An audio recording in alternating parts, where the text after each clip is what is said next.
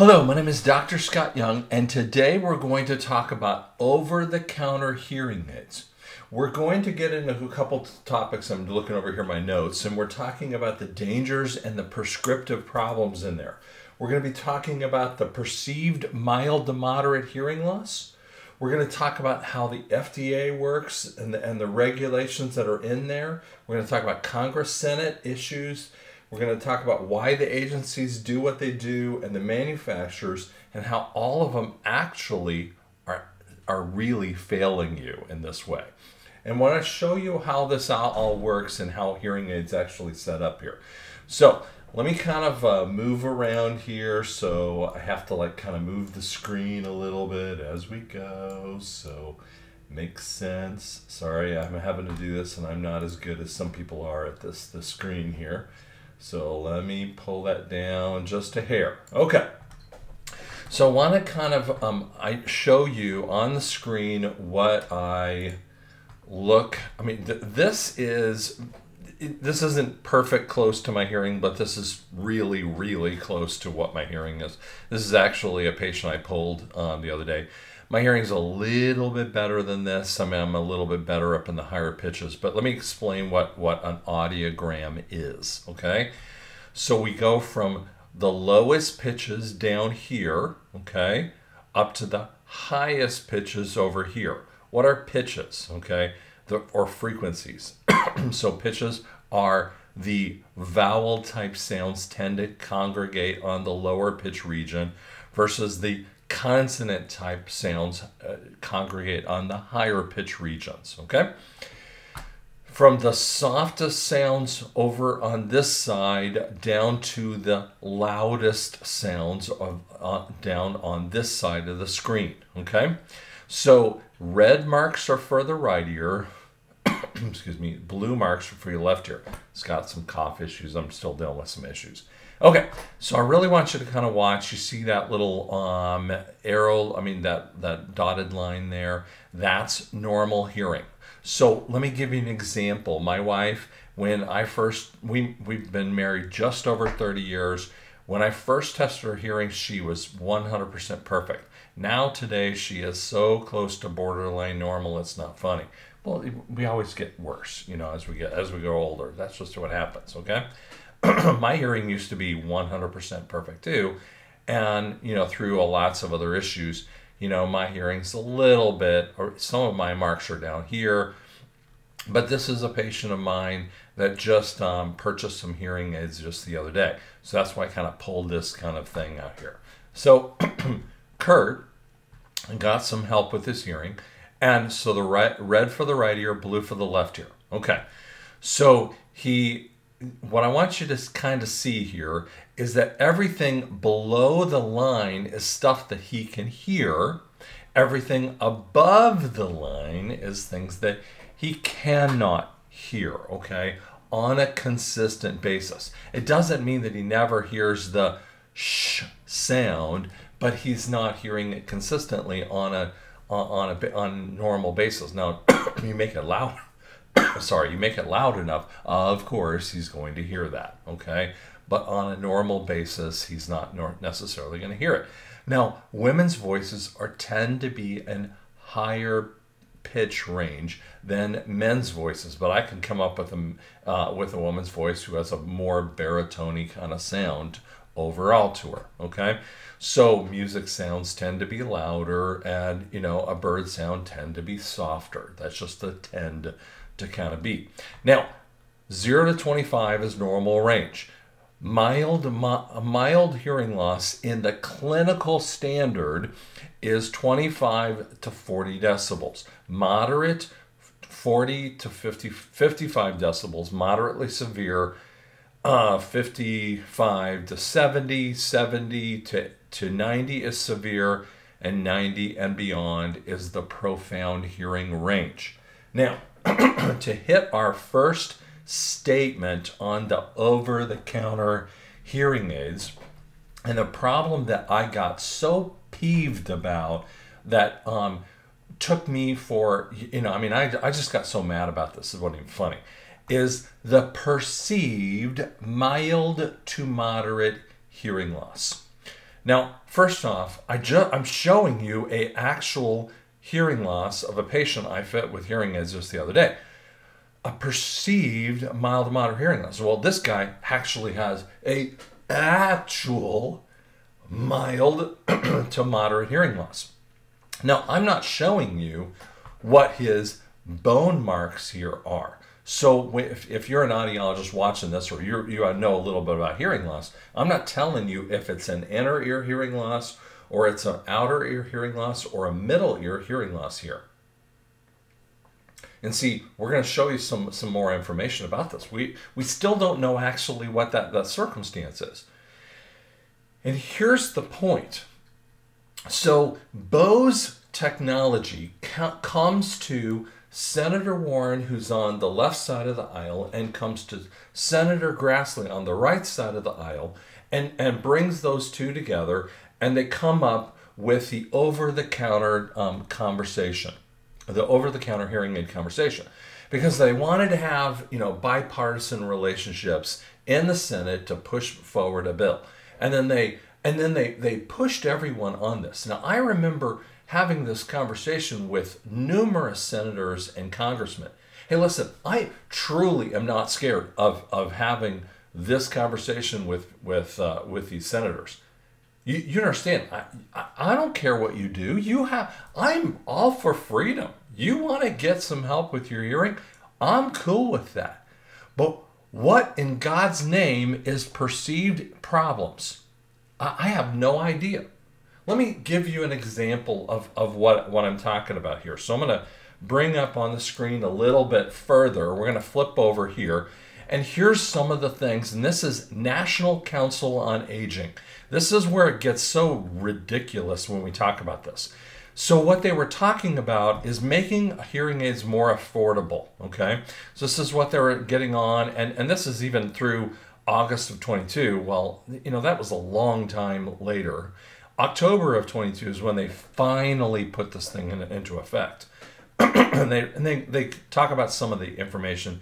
25% of Americans have very significant hearing loss. Have a severe enough hearing loss. Wait a second. Do you see the wording? A severe enough hearing loss to affect their daily life. Look, now I want to back up here for a second. Do you know what that means? Here's what happens for someone to have when someone moves into a severe hearing loss range, they stop hearing. If the marks of a person's hearing moves into this range, their perception of hearing becomes severe, where they can't hear the person talking. So they go, oh my God, I can't hear people. Because if a person like Kurt says, well, I can't hear, he goes, I can hear you, but I don't understand you. Now, since my hearing is very similar to his, I wear hearing aids very similar to this kind of thing, okay? And, so I wear prescriptive hearing aids, and, I can understand better. If I don't have them on, especially when I go to a restaurant, I don't understand what's happening, okay? But here's what they're saying here. The FDA final rule on OTC hearing aids, nearly 25% of Americans between 65 and 74 years old have a severe enough hearing loss to affect their daily life. What? So why didn't you answer this point? Okay, let's go down here a little bit further. They went off and consulted audiologists, geriatric care specialists. They didn't talk to audiologists one tiny bit. Liars. Complete, utter liars. OTC hearing aids. Regulated by the FDA. Wait a second. They haven't been regulated. In 2016, this thing came out. And all of these idiots were out there shoving out their products. They've been doing this online for a long time. I've not had a problem with them. They can do whatever they wanted to out there. But they've been talking about FDA types of hearing aids. But let me show you even a deeper level of the lie that's been happening. The National Council on Aging, here's what they said. Levels of hearing loss covered. Mild to moderate. Wait, we didn't even talk about perceived hearing loss, did we? We're saying this is a mild to moderate. Prescriptive hearing aids, though, have mild, moderate, severe, and profound. Yeah, of course they do. The average price of these over-the-counter is $1,600. Okay, that's still a very, very significant one. Well, this one is $4,600. So we're talking about President Biden is over here talking about, well, you can save $3,000. But here's what the problem I say. So what that you save $3,000? You don't have a clue if it makes you any better because you don't have an idea whether or not that makes a difference. And people go, you're just trying to protect your industry. Hey, listen, you want to go buy something online? You have the freedom to do whatever you do. We're not living in the United States of Iran. If you want to go buy something online, you always have had the right to do that. Go ahead. But here's my problem with this.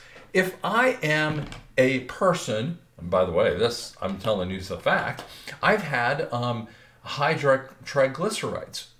I've had high blood pressure.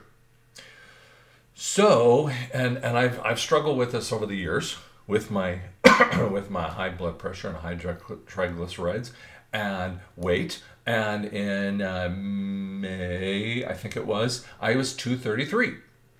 So I'm 6 foot, 233. It's overweight. So now today, I think I'm 203 or something like 203, 204. So that's losing 30 pounds.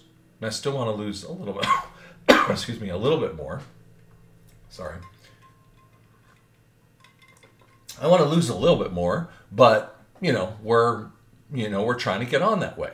So if we were to look at what my triglycerides are, we can do a pre and post test. What is that? It's I'm going to take a blood work, and when we look at the blood work before, and I just had a life insurance evaluation, and that shows, the triglycerides are coming down. See, that's a pre and post test.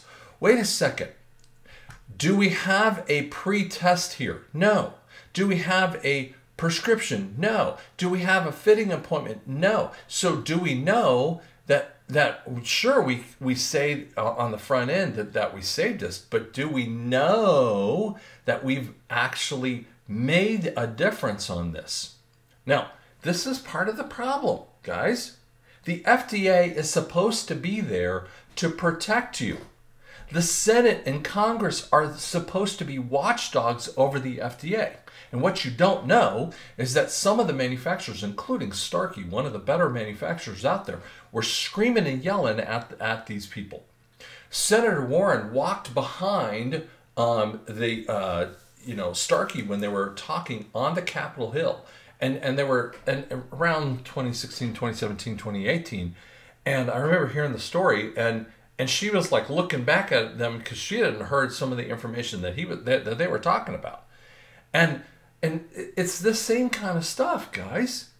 Why don't they want to listen to it? When I would talk to congressmen and senators, they had already had their mind made up. When you listen to industry insiders, they would talk to the FDA, they had blank looks. They had already made their mind up. Why? Because they were all colluding together. Let me show you another one. This is Lexi done by Bose. Wait a second. Do you know something about Bose that I want to show you here? Bose actually created the legislation. They went out of business, boys and girls. Why did Bose go out of business this quickly? Because they tried to come up with an answer for this legislation, and they've already gone out of business. Why? Because they can't do it very well. Let me show you an example. And now they have a whole bunch of reviews out there, but I'm going to tell you something happens on reviews. The reviews are very bad. I mean, they can load in tons and tons of positive reviews on all these things. But let me just give you an example of a couple reviews here, okay?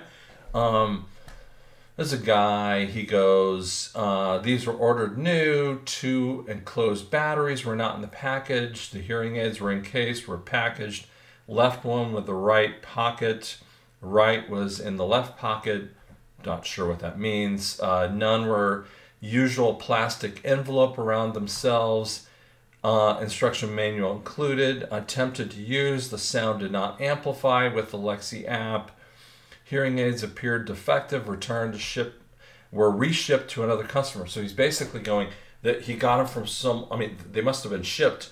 They put them back into the thing, and they reused them from someone else. Not an uncommon thing. Here's another one. Difficult to pair it to an iPhone 14. Now, we're going to actually answer that one here in a second. A thick, confusing booklet, lots of feedback, whistle. Box is very nice, but not worth $8.99. This actually is potentially coming out to your local Walgreens. Now, we just said to you before, I'm going to flip over here, that it is coming out to retail stores. Now, I want to share with you a story. And I've been talking to pharmacies and pharmacists and pharmacy techs, and you have been at our pharmacies yourself. So you don't have to take my story for this, but you know your own stuff about this. So you go and get your medications. And sometimes, for instance, when I was going through I was under some physician recommendations to lose the weight. And there was a shot type of therapy that we're going through, right? And at first I was like, okay, how do I do this? How long? And they're like, okay, you do this and you do, and and it was sub-Q and blah, blah, blah. And we're talking, they were really nice about it, And it was like, oh, okay, well, then I got it. And this is what we do, right? So as we go along, we find we have the answer of what we're trying to accomplish. Great. Now, do you think that the pharmacist has a lot of time on his or her hand to figure out how to actually handle this issue? Let me tell you something. As an audiologist, I have to actually program phones all day long. When people come in here and actually have this exact same problem, have to pair an iPhone, they have very confusing. I mean, this is so common; it's not funny, and they can't pair it. And we have people that come in and they got. I mean, we just had a person the other day that came in and she didn't even know that she'd been using her friend's iPhone and she hadn't really cleared out her friend's. She'd been using our friend's iCloud account. And she's been adding in her own information. She had not been backing it up and all. I mean, it's just like, oh my gosh, that thing isn't going to work for you. And so we can't even pair the phone to her and for her hearing aids. And like, holy cow, there's so many things wrong with this situation that's going on. They need to have that kind of specialized care. Are you going to get it at those places? And so it doesn't matter if you went and spent $1,600, you wasted $1,600. That's the problem that's happening. The average return rate when you go to those places, those online places, are around 40 to 60% on online or retail stores. When you go to a place in town, you're going to see the average return rate around 10 to 15%. Why? Because the rejection rate is a lot lower when you can actually get the help on something as complicated as this. Let's move on further. Sorry, let's pull this up. This is an example of a guy, and I'm going to use my glasses again. So this is an example of a guy that spends a lot of time on over-the-counter hearing aids. And so he wants to talk about, so there's different kind of companies. They're coming up with here. They're all non-customized types of things, okay? The Jabra, the Sony, Eargo, blah, blah, blah. And he kind of talks about self-fitted, more regulated self-fitted, and then the where as you go. And he talks about, 700, 800. I mean, I hate when they do $799. Just say 800, 1,000, 850, okay? Please be straightforward. Battery life, 10 hours, whatever, trial period, 1-year warranty, great, whatever. Pro online support, I don't know what that is, whatever. So that's a rechargeable kind of thing. Okay, great. So they'll tell you about what it is. So self-fitting hearing test. I've looked at this. This is actually not the worst hearing test out there, but it's still done by a patient. And did you make it in a really quiet room? Bluetooth streaming for a phone and media. Drawbacks, well, it's $7.99 a pair. I mean, that's not the worst price out there. But did you get it done right? Then there's so many other things that they kind of go on here. Okay, so let's go over here to another one. This is by the Food and Drug Administration. Okay, more affordable hearing aids in the stores as in mid-October. And here's one of the things that I want to share with you related to this thing, and we'll use this. I tried to do a search of this. Now I already know the answer, and I'll give that to you in a minute.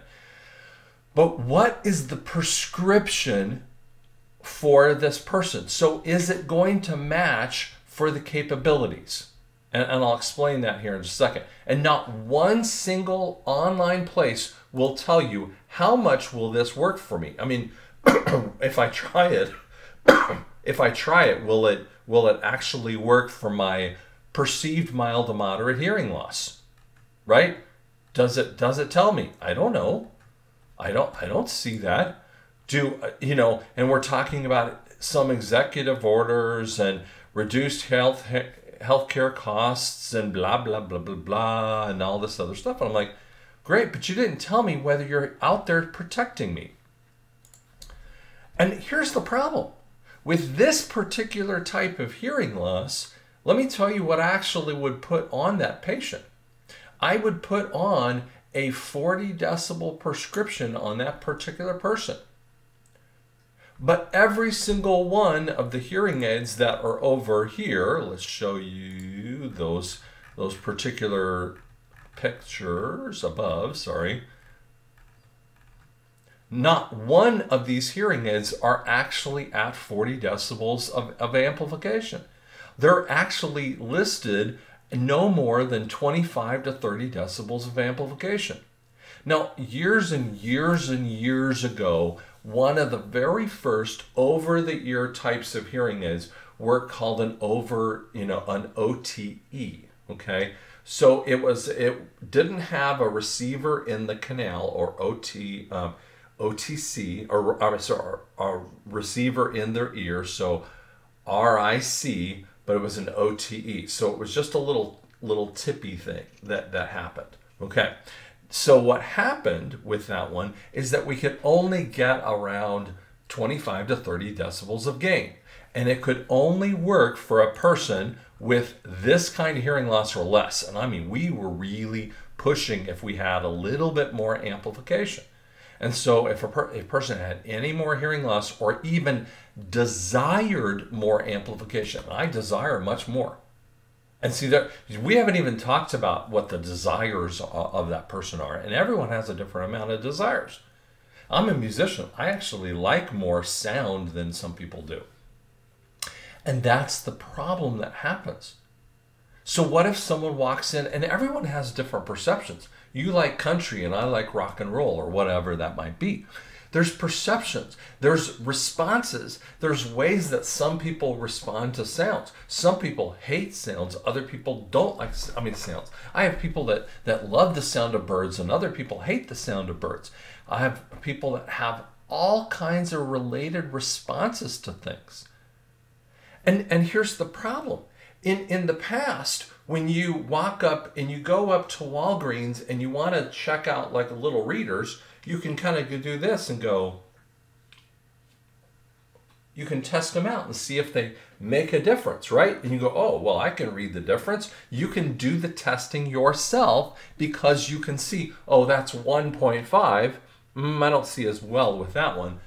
2.0. Oh my gosh, I see much better with that. Do you understand? Now,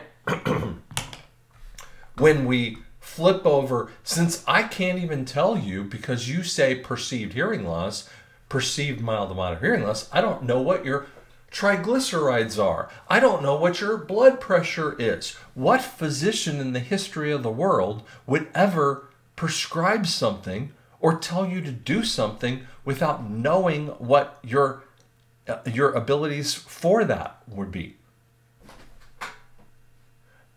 And first off, hearing aids have been able to be ordered online for a very long time, including a company called LloydsHearingAids.com. I mean, hey man, if you want to order hearing aids online, that's fine. But why did the FDA jump up at all the congressmen and senators who are supposed to be there to protect you? And they all have, and see, this is the thing too, that the Congress and senators and presidents, I mean, they have a 9% approval rating. So that's why no one cares about what they think, because no one likes what they do and no one approves of how they accomplish things. So don't listen to those idiots, okay? My point is that when we look at this situation, they haven't listened to your needs with this. And the FDA, who should be in line with what your needs are and saying prescriptively, they should have come to you and said, prescriptively, look at a person's hearing. And then if that person has a borderline normal hearing loss or borderline to mild hearing loss, go ahead and get any over-the-counter hearing aid you want to. They could have said even further, go ahead and just sign off on it. And you could buy anything you want to, but remember, you had a hearing test. You don't have to go get a prescription if you don't want to, but you at least checked off whether or not you wanted to get a hearing test, and you can go buy whatever you want to. But know that it might not work for you. Okay. I would have been fine with that. If they had walked in and said, at least get a prescription, I'd have lined up behind this whole thing 1,000%, because you would have had informed consent.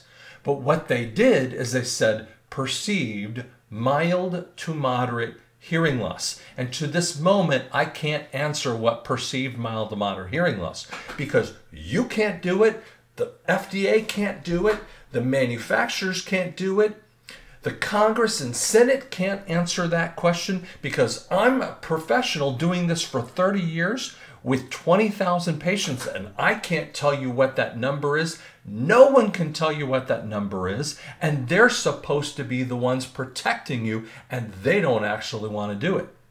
And you might think I'm just mad about the sour grapes. Guys, if you want to go spend, sorry, let me flip over to this. You want to spend $1,600, you want to spend $800, you want to spend whatever you want to spend on hearing aids, go for it. You have the right and freedom to do whatever you want to. We don't live in the United States of Iran. You can choose whatever you want to, but have informed consent and know that you've been choosing the right kind of things. But don't fall for this silliness that they've done.